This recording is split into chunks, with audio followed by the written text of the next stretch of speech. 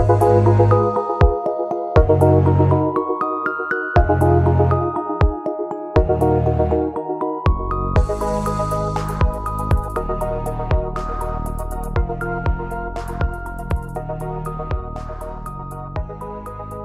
everybody. This is Bernadette. Thank you for being here today.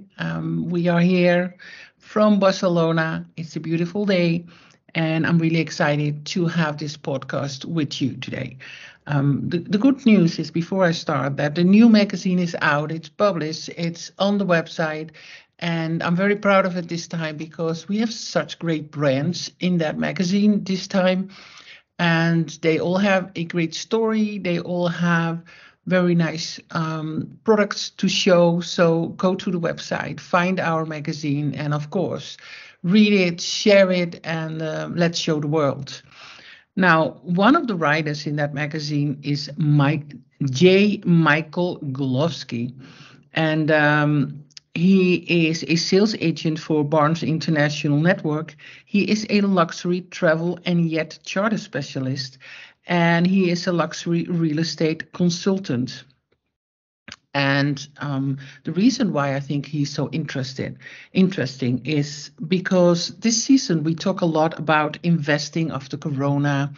Last week or 2 weeks ago, we talked about trends 2023. I think this is the time to see these trends and be aware there is a changing world, and it's not only changing a lot, it's changing quick.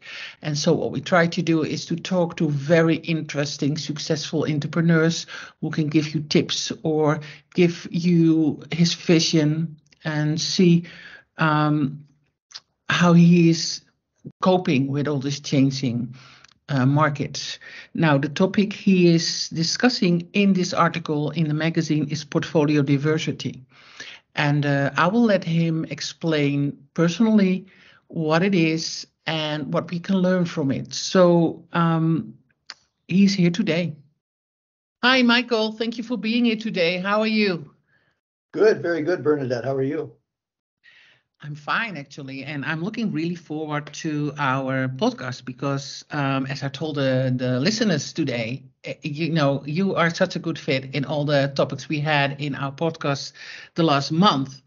So I'm very happy you're here today. You're making the time to be our guest. So, Michael, one of the things I like to talk to you about, and for all the listeners, we are going to the new magazine this month in October. I'm always very proud of my new magazine.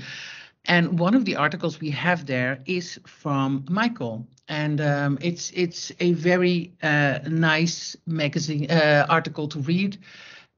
But it gives me also a lot of questions. And one of the statements you make in that article is the vision you have about business, saying don't put all your eggs in one basket. So I'm curious where it's coming from, and can you tell me a little bit more about that?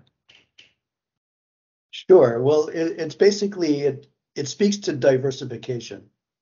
You don't want to, it's an old saying, it's an old adage, don't put all of your eggs in one basket. I mean, all of us in America anyway, grew up being told by our mothers that you should not count on any one thing, Right. because that one thing may not pan out, or it may collapse, or, especially my parents lived through the Great Depression in the US, and that was very much something they lived by.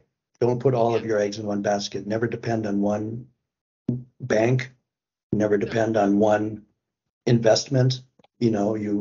And that sounds really as wise, to be honest. But just for saying, because you are, as you read the article, and also how I know you are doing wealth management, you are in real estate, you are in business travel, in business aviation, but you're also in art. And what you do is you advise your clients to make sure that your portfolio is diverse, especially in this time, right? With the pandemic behind us and the crazy things going on in the world, I can imagine that's a good advice. It is good advice. You should always diversify. Portfolio investment diversification has been a staple of Wall Street. The financial industry knows Yeah, very well yeah, to yeah, diversify. I mean, that's its core premise. And it's the same with any business segment, whether it's luxury or straight business. You should yeah. always diversify, whether you own hedge funds or mutual funds, whether you own artwork or real estate. You don't want to put all of your money into only No. real estate or Did all that of your money into only art. did that statement get stronger after Corona? I can imagine with Corona, the market was, like crazy, and some industries collapsed altogether. Some markets were not even me there. Aviation, one of them is of course the business jets and the private planes. That was a market who are really changed with the Right. pandemic and the Corona, right? So Well, that's a market. can you tell me a little bit about that before and after Corona kind of thing in your advice to your clients? What changed? What is different now than before the pandemic? I mean, a lot of things, not only in terms of diversification, but let's say real estate wise, in New York City, it used to be the Sunday tradition to go out and visit the open houses. And you would go into an apartment, a condominium, or a co-op that was for sale, and you would attend the open house, and there would be music, and the apartment would be staged, and it would be a beautiful Yeah, Sunday afternoon thing. And that stopped during the pandemic because we weren't allowed to show real estate in New York during the pandemic. And then post-pandemic, what has changed is that open houses came back, but they're now by appointment, many of them. right. It So never came it's back. no It longer, never. in fact, open. It's no longer open. It's open house by appointment. That's And there's also become a reliance on technology in the real estate world. So you have right. virtual showings, you have video Yeah, showings, you have what is, I think, an over-reliance on lock boxes. yeah. So you send a client with their agent to the property and you yourself don't even go. So, if you're a listing agent. Really, So things have changed quite a bit in real yeah. estate. I can imagine. I actually we had a guest a while ago. Her name was Diane Schick, and she had a global online platform of buying and selling boats. And I said, I would never buy a boat I mean, we're talking about 200,000, 1 million, 2 million. I mean, it's not that, it's not clothes. I would more than happy buy clothes in China, but I would not go for the boat that Right. far. Right. Not So sight yeah, unseen, but a lot, that's yeah, something that is different. The open houses, people used to come and walk the property. And then during the pandemic and after, people became comfortable with buying properties sight unseen. yeah, And yeah. and they would be from $1 million and up, but they would Yeah, want to come in and put money down on something to get out of their situations. So, right. and this includes getting out of New York. People were buying Florida properties that way to get out of New York. Yeah. So things are different for sure. That was actually, we also saw here in Barcelona, in the city. I lived in the mountain at that time. And then everybody said, you can never sell that house because it's Corona. I said, maybe it's a good time to sell. And within a week, we had like 10 buyers, all from the city, said, we want to go out of the city. For sure. For Yeah, sure. they want to North go of New York City, Westchester County was every bit as strong as Florida during the pandemic and just after the pandemic. There were bidding wars for right. the least attractive, least aesthetically pleasing cabin in the Westchester woods. You would have a bidding war for this property and the price would escalate. Wow, So, that's amazing. It's amazing. pandemic So driven. if I understand, because with the investments, I mean, your clients have portfolios, and your clients want your advice in what's wise after Corona to have in my portfolio. You want to have them different things. So, do you think real estate is still a good investment, or are you saying, well, maybe I would advise a little bit different these days to invest or to have in your portfolio? What's a market which is, very stable, saying, okay, you have to invest in that, and for sure you get a return on your money? I don't think real estate is Real estate is not something I would dissuade people from investing in. You always want to have real estate in your portfolio. Real estate is, historically, it's a hedge against inflation. And we're in inflation now. So the pandemic ended. Now we have inflation. And real estate is a strong hedge against inflation because real estate will always grow in value over the long term. It will have its ups and downs. It won't be as volatile as the stock market, certainly not as volatile as cryptocurrency, but it'll have its ups and downs. But at the end of the day, with real estate, it will always appreciate. So I wouldn't talk people out of investing in real estate. The only thing I would advise is to diversify and think of things other than real estate, because in the short term, when there's a market correction or when there's a shutdown, like during an event like the coronavirus, then you're losing money in the short term. So what do you have in the short term to sort of keep things afloat? And for example, if you owned an aircraft in the short term during the pandemic, if you owned an aircraft, you could make money renting that aircraft out, because private aviation is one of the sectors that did not slow down during the pandemic. It actually accelerated.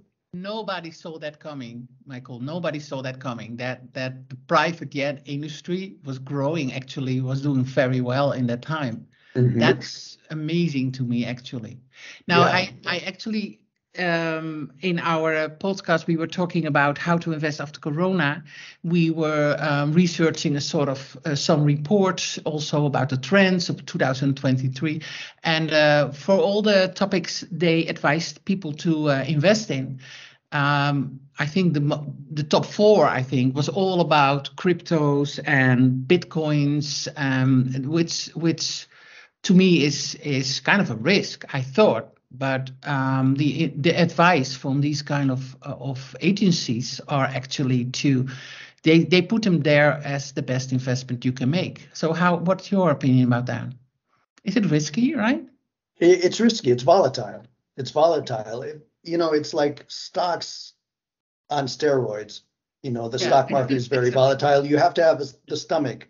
You have to have a stomach for Wall Street, right? Yeah. And you certainly have to have a stomach for cryptocurrency, because the prices are up and down. Look at what has happened to Bitcoin in the last year.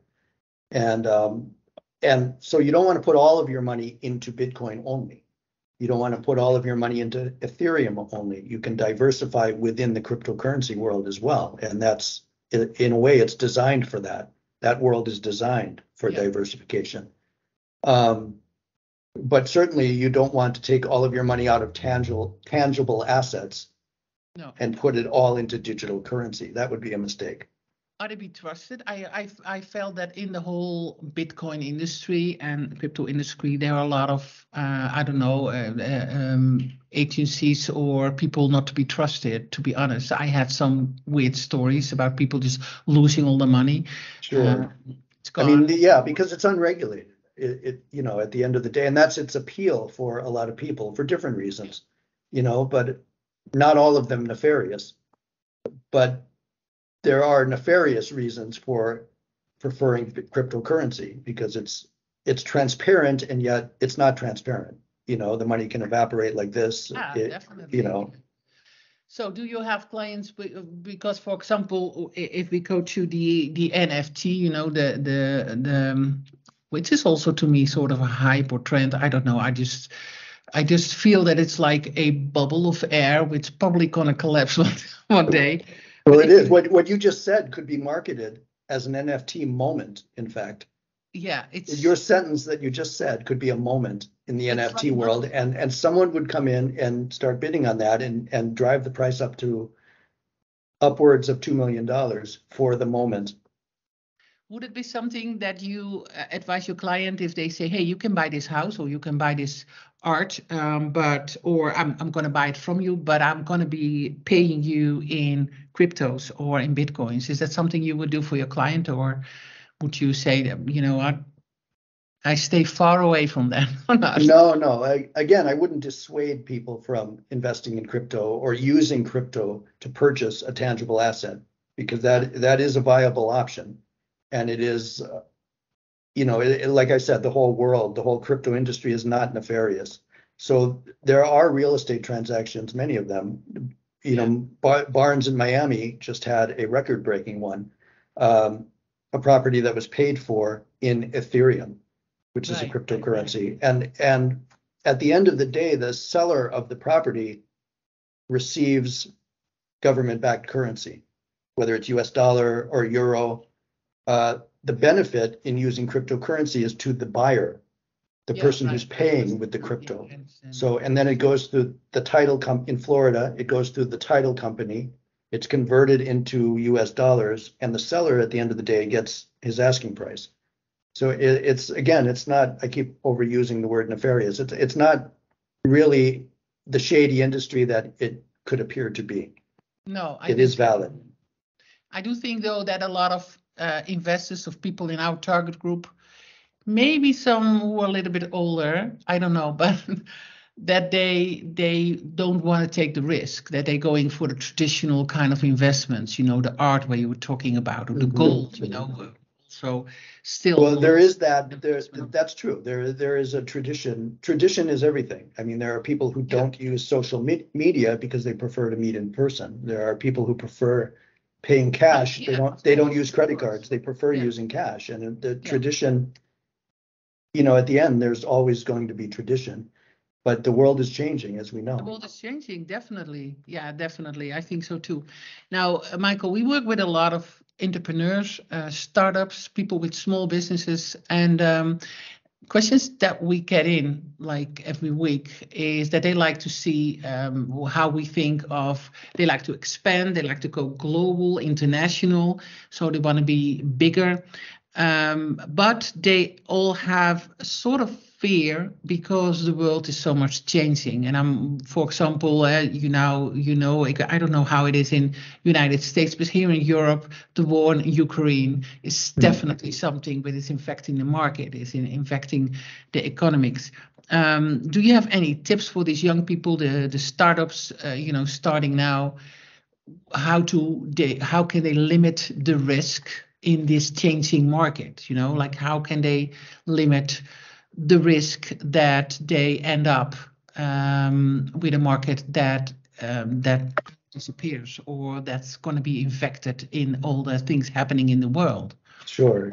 Well, again, it all goes back to diversification.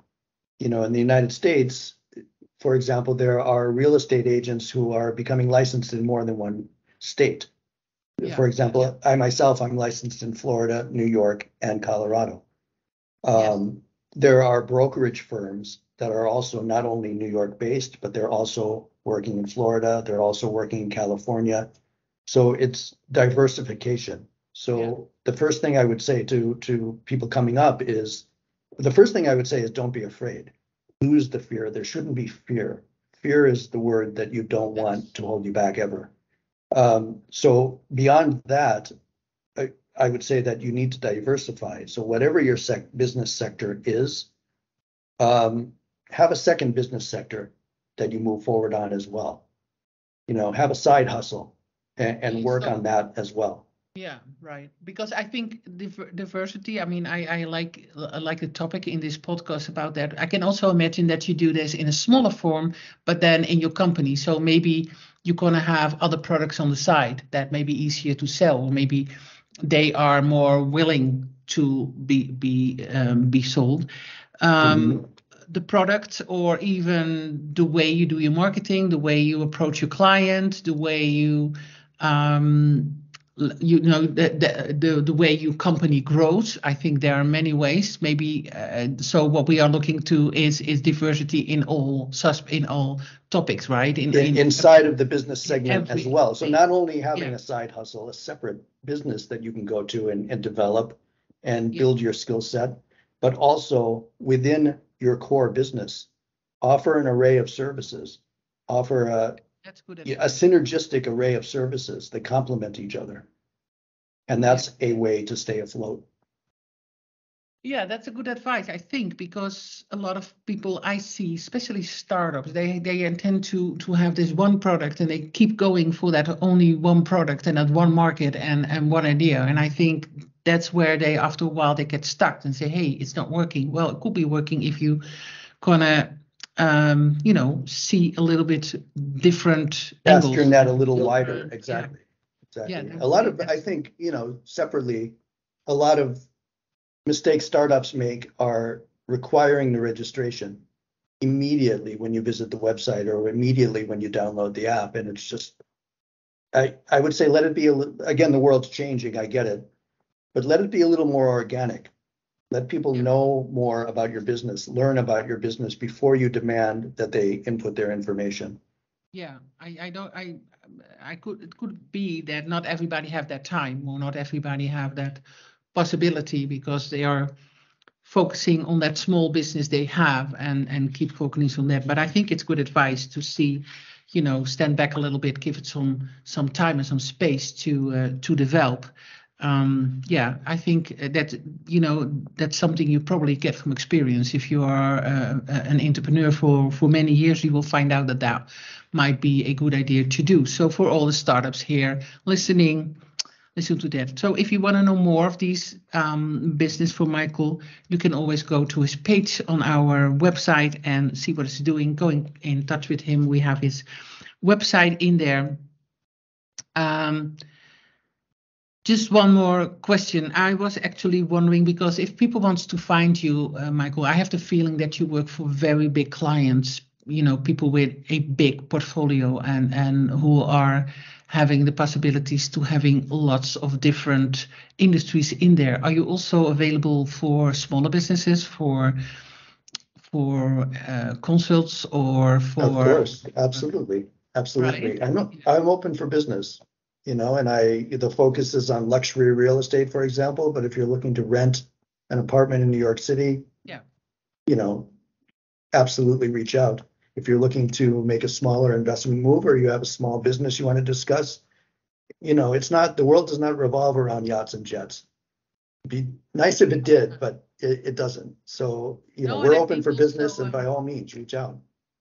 And I also think that the joy for me to be an entrepreneur and to grow the business is to grow together. So if I'm working with a lot of partners and entrepreneurs, and it's so much fun to advise each other and grow together, and then be successful at the end, be successful together. So all these startups, all the small businesses, they can reach out and see what you can do for them.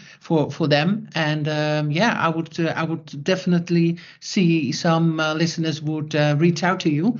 That would be nice. So thank you very much, Michael, for being here. And I actually think that with all the topics we're going to have in our next podcast and the people around, I think maybe in 2023, there will be probably another one where I think that I will invite you and say, hey, maybe I need the advice of Michael again. But for now, thank you for this time, and thank you for giving all the information about wealth management and all the industries you're working on.